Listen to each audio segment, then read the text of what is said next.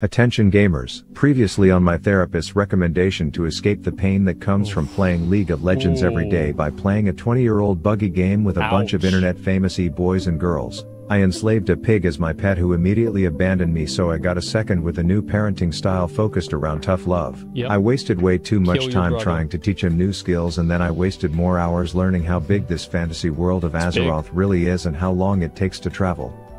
Isn't that like that, dude? Sometimes I think about how good classic WoW is. I just lay in bed, I think about it. Leveled at 1/10 the speed of the big-time famous WoW players in the guild who ignored me when I tried to make a good first impression by telling them jokes. I gained some street cred in Goldshire by teabagging a rebellious rabbit named Hogger, and then I challenged the most deadly mob in all of WoW to a butt-naked bare-knuckle Makara, to which I was successful and claimed the title of biggest badass in Azeroth. I actually think that this guy's really good. I think he'll make it to 60 no problem. Because, like, the people that are really bad at the game are the people that only play WoW. Like, if there's a person who only plays WoW, they're probably fucking garbage. They have no idea how the game works. Because, like, I've noticed this playing other games, you have to actually pay attention sometimes. In World of Warcraft, you can basically just be a zombie. Started to realize the consequences of my new title. For starters, Howard's cousins were starting to act jealous of him being adopted by such a big dick swinger. I had to remind him that barking bitches get stitches, and the only thing they will ever amount to is having their livers used in a pie baked by some farm hoe named after salmonella. I too was getting more attention as everyone wanted to take down the new king of Westfall, and after seeing all the bullshit ways people are actually being killed during duels and clips, I wasn't— Oh, Mitch killed somebody in a Makara? I don't even remember that. I wasn't about to trust this fully world buff level 12. Even if she was a little fan, maybe be a big fan and subscribe to the channel Miss Chillua. Anyways, I quickly learned from a man who doesn't know how to pronounce Defias. The Defias front is constantly What an shifting. idiot, That bro. my recent victory took a bloody shit on the reputation of the biggest gang in Westfall, and now we were in a full-blown gang war. Many members of the gang can be tracked by the red leather bandanas they wear. This was music to my ears, as I had no problem big dick strutting into their shitty barns and demanding they give me their bandanas. Howard, however, was iffy on messing with a gang. Oh my god. But I reminded him where he'd be without me. We busted that joint and I was ready to start collecting my prizes. Naturally. But this particular mission wasn't all rain. I'm gonna tell you guys that if hardcore is still popping off after Season of Mastery, I will make a hunter and I will solo every single quest in the game. Every single quest. No dungeons, doing every quest. Bows and shower sex, no. We had our fair share of casualties as I ran into one of Gandalf's testicles who was fatally wounded. He was laying there, bleeding out, still barely connected to the world as I demanded answers. His oh-so-poetic famous last words, 555, will be remembered, and I vowed to avenge this dyslexic leprechaun's life and raid the panty drawers of the dead bitches I've killed. I love how whenever you see that, because you know that was probably like his Frost Nova, you know? He had Frost Nova on 5. The initial plan was to be merciful and execute a quick and painless genocide of their ranks, but after seeing how they just left Odin, MMNN to bleed out was enough to spark my villain arc. The humane ways of killing gang members was over. I would set fire traps and lure these COVID-aware dagger douchebags into them, laughing at them while they slowly burned to death until I gathered every last bandana, only to be thanked in the most generic way ever. Nice work, person. But more work was to be done. They sent me to a seemingly abandoned town to slaughter some of their civilians, and I thought everyone had fled due to the war, but as I was about to check the local pub, I heard whispers. Turns out a surprise party featuring my own funeral was planned, and I wasn't about to RSVP yes with my +1 to that. Psych bitches, 360 no-scoped my way into that bad decision, almost got myself killed for the sake of this clip, but it all worked out. It was at this— he 3v1'd them? It was no big deal? God damn, that's impressive. This time where my guildies said there's proverbial cake in the break room, which in this case meant world buffs on a roof, which was dank as I got to meet the fellas in person, and they gave me a bunch of buffs that made me run faster, attack harder, and turn into Keanu Reeves. At this point, Brian wanted me to waste the next 30 minutes of my life walking to a random town, and I was about to tell him to fuck off until he said this. There is a rogue by the name of Wiley who owes me a favor. And the curiosity of why this grown man owed him was enough for me to get that cardio session in. I met One-Eyed Willie and he told me the whole backstory. A random lady overheard, and even she was shocked to hear Brian was into that stuff. Anyways, it turns out you can't visit a small incest-ridden town as Keanu Reeves and not be asked to do a few heroic things for them. Ooh, a little boy named Sean said his area. girlfriend would let him get to second base with her if he found her Taylor Swift bracelet in the lake, so of course I had to wingman the little horn dog out. Except he lacked a bit in the Riz department when he had me be the one to give it to her. Yeah, but true. Hey, at least someone in town was trying to make moves. You have a sturdy pair on you, so if you're interested... Then some call girl said her fat ass husband left his lunch at home and now I was gonna be his Uber Eats, to which he was like, give that bitch some flowers for me, and I'm thinking I already helped a tween perv touch his first tit. You can fix your own marriage, dude. So I went back to Westfall with the gang information. That's smart, bro. Like, level, like he's a little bit low level for Red Ridge, I would say. Got from the guy who went blind from getting Brian's jizz in his eye at TwitchCon. Edwin Van Cleef was our target, and he said, dank, now I need you to waste an extraordinary long amount of time on the dumbest bullshit quest ever, where you mug a dude on his morning walk, which could be anywhere in this entire zip code, and after 3 short eternities I found him. There he is. Turns out my time is about as valuable as a screen door on a submarine to our TwitchCon pervert Brian, as he didn't even need that messenger when they got all the info they needed from some dude that got fed up with politics preventing his promotions in the Defias gang, so now he was gonna agree to show me and Howard where his boss man's secret little bitch hideout was, and thus my final orders were given. Damn. Edwin Van Cleef must be assassinated. Oh, is he gonna do Dead Mines? Now a few things needed to happen before I could take down this gang leader Van Cleef guy. First, I had to wait for my 20th birthday. Nice. This meant I could learn new party tricks like Aspect of the Cheetah, which is quite possibly the best ability in the game. For example, let's say you are alone in a bar thinking about what it would be like to not be an alcoholic when a certified baddie sends you this. You get up, wave to the guys that you single-handedly keep employed, and then... Oh, wow. I'm fast as fuck, boy. Jesus Christ. I'm fast as fuck, boy. Except when you get there, she's actually not alone, and there's also a fucking child, and Chris Hansen is there in a hat. Oh, God. Oh, God. The second thing I needed was a group, as Vanderqueef Cakes hangs out in a dungeon, which meant we would need more people, but we ran into a logistical issue. I can't find a tank. Oh, no. Oh, God. Not him. But, would you mind if we did four DPS and a healer? What? Now a little while. No wonder he dies all the time. 101 for the viewers who have actually had sex before. In World of Warcraft, dungeons typically require one guy to take the hits, one guy to heal the hits, and 3 guys to deliver the hits, but in this case we couldn't find the most important guy, so winging it was the suggestion. But considering this is hardcore WoW and Papa Soda would be mad if we died doing something dumb like this, there was only one appropriate response. Raph says, let's fucking send it. Whoa, wait, what did he say? I can't find a tank, but would you mind if we did 4 DPS and a healer? I'll tank VC and Greenskin since I'm a high level and I can evasion. And then he says, let's fucking send it. Let's fucking send it, baby. We greet each other like killer ninjas. He pets Howard, we zone it. To be fair, I mean, like, level 25 should be able to tank it, no problem, even though he's a rogue. And prepare ourselves for what will undoubtedly be the hardest thing we've ever done. Yeah, he's level 25, man. The Defias pussies kept sending more and more gang members to stop us, but we eventually made it to a shitty Titanic replica that a bunch of goblins were building inside. Hey, it's not shitty. This is one of the greatest dungeons ever, all right? This is like, I remember doing this in high school, all right? This is a good time. Giant cave until all that was left was us. Shut up. And Eddie. None may challenge the Brotherhood. There it is. Okay, good. Look at that. Look at that. He's killing the ads. He's also got Rallying Cry of the Battlemaster, so that makes him do way more damage. He's not even attacking the ads anymore. He says, fuck that. Wow. He fell with ease as he was no match to our 5 gamers hyped up on Power Gum, and as I approached his dead corpse, knowing that I just ended the entire gang war that was started from me naked bare knuckle brawling one of his peons, I would take his head back as a sign of my victory. I can't carry anymore. Jesus, bro. Like, this guy just needs to beg for some bags. Like, this guy should join Roach Out. Like, if he wants to actually learn how to play the game the real way, just join our guild. And we'll teach you everything you need to know.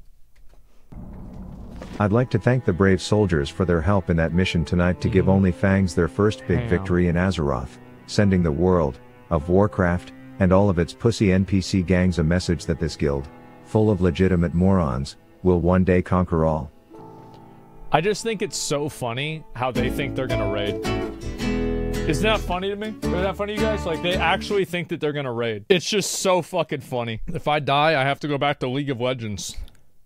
Well, that's a big motivator, isn't it? Yeah, there's no way this guy's gonna die now. Attention gamers. Previously on my 12-step program to find joy again through video games by taking breaks from being told to buy nooses on Amazon from League players to make the best hardcore WoW documentary series in the Eastern Kingdoms, I got in a naked slap battle with a dagger douche which sparked a historically large gang war.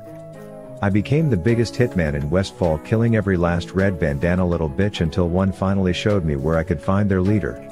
I teamed up with my first guildie for a covert group operation to enter the dead mines and take down the leader of their cute little book club, which was a great success and the first step toward putting OnlyFangs on the map.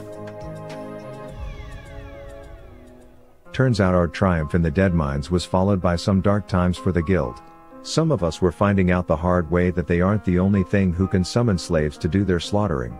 Others were learning that if something casts a single spell for 12 seconds it's probably not gonna feel nice when it comes out. Ooh, young Jeffy learned that Horde city guards will attack you. Wait, young Jeff died?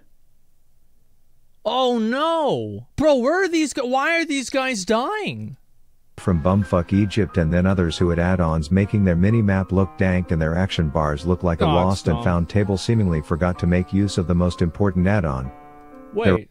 Their eyeballs. And I think the realities of hardcore WoW was taking its toll on the well-being of the guild. Oh god. This resulted in their eyeballs, and I think the realities of hardcore WoW was taking its toll on the well-being of the guild. This resulted in an emergency meeting where we all got called into the principal's office to hear this. Oh shit. How many people have died in the past day?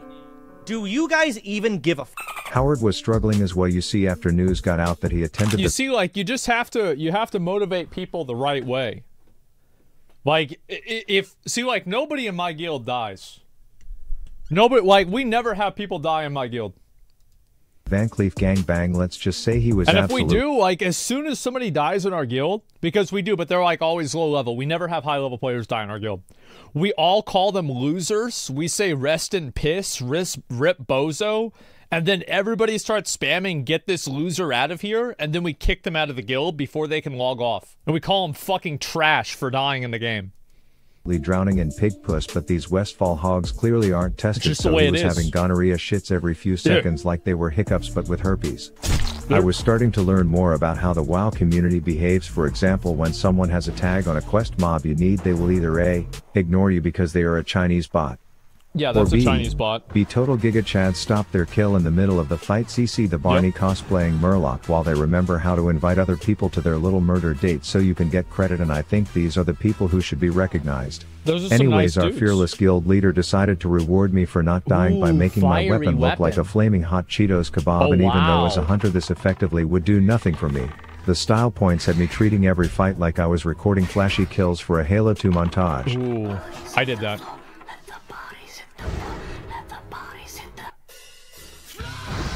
I had some he loose got the ends proc, to tie too. up in the 50 Shades of Grey forest, starting with the genocide of these thugs who had a fetish for saying weird shit as you killed them. Mommy! But in reality, What? I was there to apparently grow old and die wondering how the hell to do this quest I was on. I euthanized at least 2 baker dozen of those shitters. My mini-map looks like the grammar police had a group orgy on it. Looking into this bowl wasn't exactly helpful. What does it do? And these books were trying to wasn't exactly helpful. How hard I should get. And these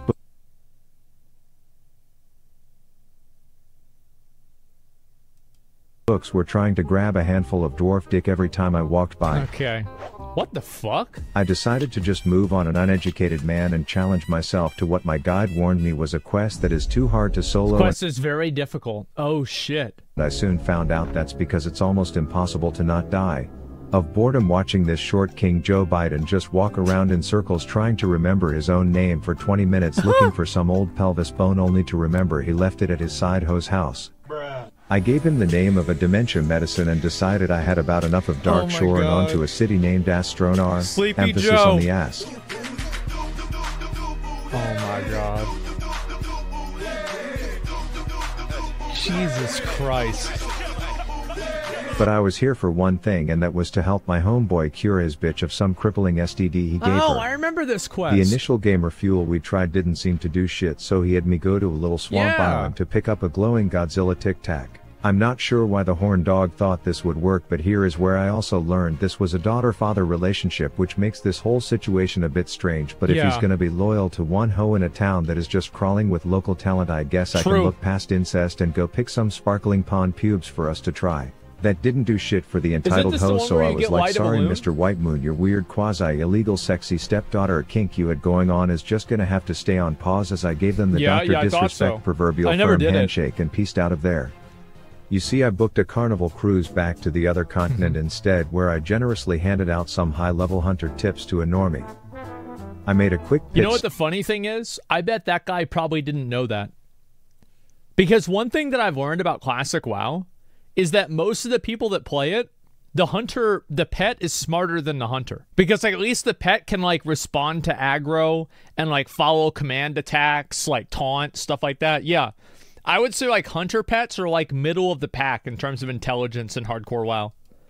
Stop in Pearl Harbor because some drunk shit stain who survived the Titanic was in town telling his story, and I wanted to know if Rose's ass was as dank as it was in the movie, but all he would say was, I'll need a fresh drink if I'm to get a handle on this hangover. Oh my god. And as someone who attended at least 1 year of college, I knew just how to fix that situation. Yeah.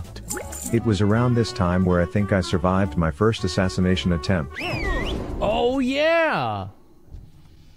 Now I want to note that if you ever see someone struggling out in the world because some giant terrifying pew bush of algae whose favorite game is apparently peekaboo wanted you to euthanize a bunch of ratchet rabbits, the best thing to do is run up there and give her some emotional support. Yes, you could help, but you know how the saying goes, buy a man a fish he eats for a day, let a rogue die from over pulling, they roll a priest when they go again. But the Dude, I'm gonna be honest. I will never get tired of watching people die because I know how long it takes to level up. And the fact that I know how long it takes and that all of their time is getting wasted makes it feel so fucking good. I'm whole sorry. point of this trip and the reason I had to leave my incest fetish homie so urgently was to visit this Make-A-Wish city that I stopped by in as Keanu Reeves last episode because Howard was starting to look a bit dated, like he was in dire need of the latest iOS update. So we agreed to me getting a hall pass if it meant me teaching him new tricks, and I knew exactly who I wanted to use it on. He's gonna get belly rub? Oh shit. I knew from using my toilet time by reading hardcore WoW forums that this particular pig doesn't fuck around, so I thought belly grub is a killer. Played it pretty well, dazing him and then putting the bacon over ice, to which he still came out and slapped me for half my health before eventually agreeing to be my bitch. Jesus. That's a big boy. I was starting to worry I would enjoy having such a powerful pig too much. I bet Belly Grub is probably in the top 50 like most dangerous NPCs in the game. And that a tough breakup. He's probably ahead of Nefarian. Conversation was in store. Psych, I named this smelly bastard Lil Slave and tried everything in my power to get his ass killed, only for Blizzard's buggy ass code to make everything attack me instead. The second I got what I needed from him, I commanded him to run in the lake and drown himself. I reunited with Howard, held up on my end of the deal, and guiltily told him about my infidelity. I could see the look in his eyes, and even though I didn't agree, I knew this was something he had to do. You gonna kill him? Oh god. Jesus Christ. Until some fucking good Samaritan decided to come and completely shit on Howard's glory. But we all know who would have won that fight, right guys? Yeah, but Howard's revenge aside, it was a big day for us 100%. As we had to attend our first streamer guild meeting. What the fuck is this? I was excited to be a part of such an elite group until the meeting. Wait, is this the way that they do guild meetings there? Well, where's all the random jumping around level 1s opening up trade? Is this like a normal guild? What the hell? 3 hours of mind-numbing yelling, mainly coming from some guy named Russell, so I had to outplay that mechanic and then try to sneak out. Yeah, problem solved. But Howard's growing fame had me busted, and I wasn't going to deny him pets from this chick, so I went back and learned my lesson and never tried to sneak out of that meeting again. Oh god. Few moments later. We might have to get out of here. You know, I'm really upset about my whole pizza party Friday thing. I don't care, Sheer. That is entirely unacceptable behavior. Zarbarian? Oh, like, I'm having such a bad day. Like, I 4,000 Rav's subs, out here, too. You know, like, Rav's vibing, dude. But in my defense, it's because I heard Papa Soda say this. And target dummies are required from now on. So I spent the rest of the meeting leveling my engineering, and considering I started that ear bludgeoning experience where I had to apologize to my headphones afterwards, I came out of it with some dank-ass shades. Oh, I should level up my engineering. Plus engineering turned out to be the bee's knees, considering on Deadly 4 packs after I nuked the little gray ball sack in the back, I can hit a fat AoE wombo combo with my man-made dynamite straight Hiroshima style. And since this is just a WoW Pro Tips channel full of info that Pussy Boy Ompi would never know, here's another one. When you are running past a class who can give buffs, turning around to help them kill their mob will psychologically outplay them into giving you their buffs without even having to ask. It works every time. For example, I wanted this mage's intellect buff easy goddamn peasy, just help him nuke that bird and voila, you And if you stand in front of them and jump, that's also another thing that will trigger the AI into giving you a buff. Your buff. You have to jump. You have to jump or he won't get it. Buff me, you asshole. Anyways, it was time for me to lose my Duskwood virginity, which in this case meant having to turn the brightness on my screen just about to max settings so I could see more than 10 feet in front of me. Turns out Fitch's BFF is now a hermit who needs help wiping his own ass, not to mention Joe Biden's speechwriter lives out here. I can't escape them. Monsters in Ravenhill, and oh, couldn't be, only harmless jitters. I quickly learned that while in the US you drive on the right side of the road, and in some EU countries you get the left side of the road, but in Duskwood you stay the fuck off the road entirely because of a big walking Godzilla sperm cell named Stitches who kills more World of Warcraft gamers than the concept of loneliness itself. He is so deadly that one of the 4 hardcore servers was literally named after him, and you can always tell when he's around because you'll walk by some bitch and notice she stopped and turned around to see what happens to you, and that's when you should immediately know that the patrolling jizz rag is close.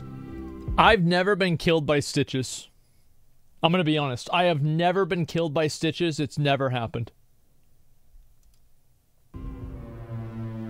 Not yet, at least.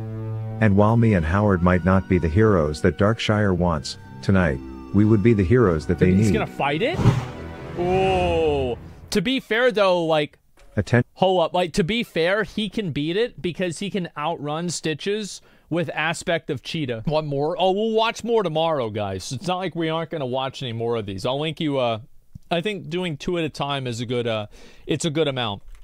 I'll link it to you guys right now. These videos are amazing. Make sure to give him a like. I hope he continues this this thing. What level is Rav right now? 55. So he's going to hit 60 probably in the next, like, couple of days.